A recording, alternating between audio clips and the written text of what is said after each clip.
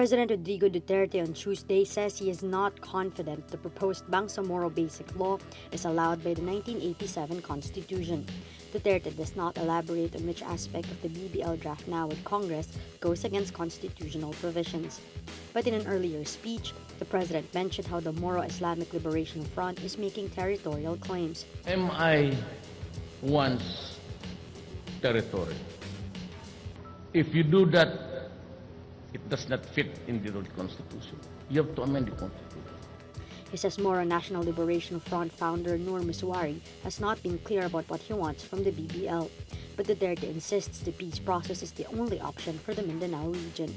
Duterte earlier promised to certify the BBL as urgent. The House of Representatives has promised to pass the BBL by March 2018.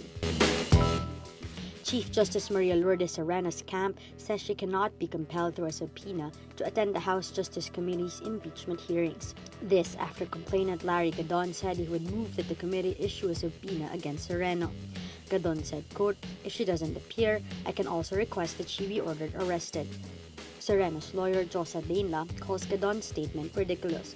Dainla says compelling the Chief Justice to attend the hearings may lead to a constitutional crisis.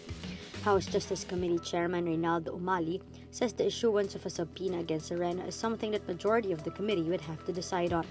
The committee will resume hearings on January 15, with more justices expected to testify. Senior Associate Justice Antonio Carpio has been invited, but he has yet to confirm his attendance. President Rodrigo Duterte declares a ceasefire with communist rebels during the Christmas season. The ceasefire will be from December 24, 2017 to January 2, 2018. Defense Secretary Delfin Lorenzana earlier said the president wouldn't announce the suspension of military operations against the New People's Army. Duterte recently declared the CPP-NPA a terrorist organization.